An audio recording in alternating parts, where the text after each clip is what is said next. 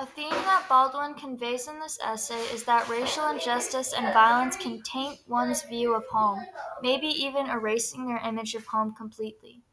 Baldwin stated, "A few hours after my father's funeral, while he lay in state in the Undertaker's chapel, a race riot broke out in Harlem. We drove my father to the graveyard through a wilderness of smashed plate glass.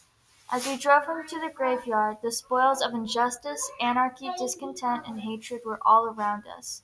And all of Harlem indeed seemed to be infected by waiting. I had never before known it to be so violently ill. I had never before been so aware of policemen on foot, on horseback, on corners, everywhere, always two by two."